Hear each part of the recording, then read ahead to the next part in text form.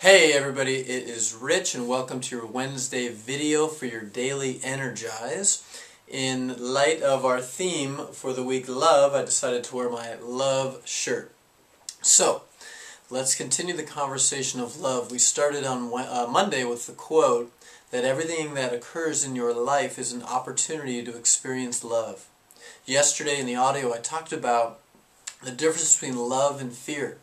What I said was that essentially you're either coming from a place of love or you're coming from a place of fear. So I want to begin here. We'll do a short video today. I want you to think about that for a second. You know, it's real cool and sexy to feel and say that you're just a loving person, that everything you do is coming from a place of love. But the vast majority of people are coming from fear. So think about yourself and your life for a moment. Are you coming truly from a place of love in everything that you do, or is fear maybe dominating the way of your being? Here's my belief. We're all born as loving creatures.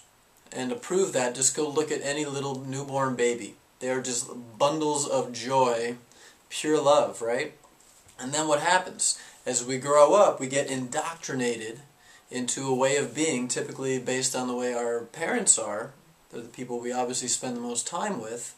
And that loving little ball of joy gets, I don't know what the word would be, let's call it damaged and wounded as we grow up and get older. So we kind of go away from that natural instinct of love and we get reprogrammed into coming from fear.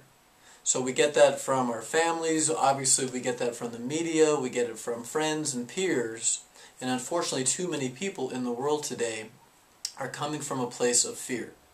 You know, people always ask, well, what can I do to change the world? What can I do to make the world a better place? To me, the answer revolves around one word, and that is consciousness. As you raise your own consciousness, as you expand your consciousness, as you truly start coming from a place of love, as you get back to the true nature of who you are, everything will change, not only in your world on the inner, but also in the outer world around you. This to me is the solution on how we're going to, quote-unquote, heal the world. So that's it for today. Again, ponder that question, meditate on the question, are you coming from a place of love or fear?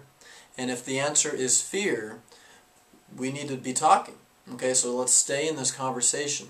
What can you do to reprogram yourself back to your natural state of love? That's it for today. Focus on love. Be the love that you are. I'll talk to you soon.